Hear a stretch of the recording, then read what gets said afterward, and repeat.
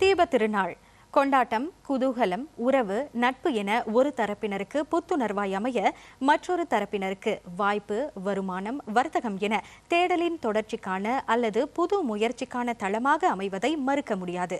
அந்த வாய்ப்புகள் சிறந்த முறையில் பயன்படுத்திக் கொள்ளப்படுகின்றனவா? சுவாரஸ்ய பதில்களுடன் தீபாவளி சிறப்பு அங்கம்.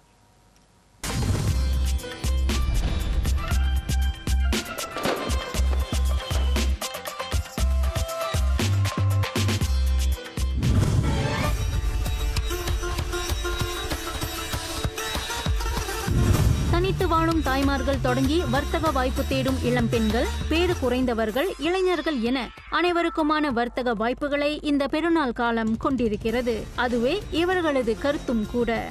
வீட்டு கடன் கட்டலாம், காடி கடன் கட்டலாம், பிஸ்னஸ் இன்னும் கூட ஆரம்பிக்கலாம், கையில் காசு இருக்கும். மோஸ்ட்லி இப்பயே என் நேம் கார்ட்ஸ்லாம் எடுத்துகிட்டு அந்த மாதிரி வெட்டிங் ஆர்டருக்கு ஸோ நெக்ஸ்ட் மந்த் அவங்க ஆர்டர்ஸ் எடுக்கிறதுக்குலாம் இப்பயே ஆர்டர் பண்ணிட்டாங்க. ஸோ அது ஒரு குட் திங் தான் சொல்லலாம்.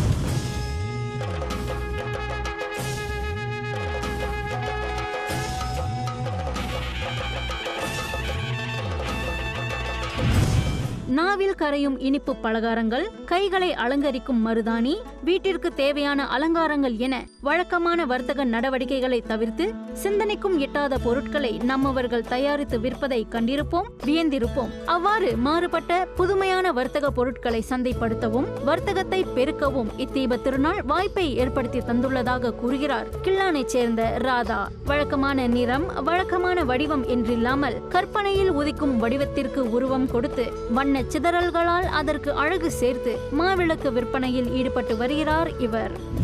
யாரோட உதவிக்கு என்ன எதிர்பார்க்கணும், என்னோட இன்கமுக்கு எனக்கு இது தேவையானது இதில் இருக்கு.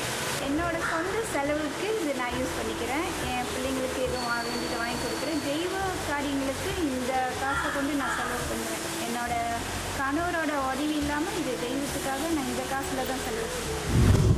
வர்த்தகம் தொடங்கும் வாய்ப்பை பெருநாள் காலங்கள் ஏற்படுத்தி தந்தாலும் விற்பனையில் புதுமையும் மக்களின் ஆர்வமும் வர்த்தகத்தை வலுப்படுத்துவதாக இவர் கூறுகிறார். ரொம்ப ஆசையாக பார்ப்பாங்க. செஞ்சுக்கிட்ட அந்த இடத்துக்கு எடுத்து போனால் நிறைய பேர் அதை ரொம்ப அதிசயமாக இப்படி ஒன்று பார்த்தது இல்லைன்னு தான் பார்த்துட்டு இருக்காங்க. அது எனக்கு அம்பல் கொடுத்து அனுப்புறதுன்னு சொல்லி ரொம்ப ஆசைப்படுறாங்க. இந்த மாதிரி பார்க்காதது நீங்கள் புதுமையாக செய்யணும்னு நிறைய வாடிக்கையாளர் நிறைய வந்துக்கிட்டே தான் இருக்காங்க. சுடர்விடும் தீப ஒளியைப் போல வாய்ப்புகள் எங்கும் படர்ந்து கிடக்கின்றன. கால தேவைக்கும் கால மாற்றத்திற்கும் ஏற்ப அவற்றை எவ்வாறு பயன்படுத்துகின்றோம், எவ்வாறு தனித்துவம் வாய்ந்து மிளிர்கின்றோம் போன்றவையும் வெற்றியை நிர்ணயிக்கின்றன.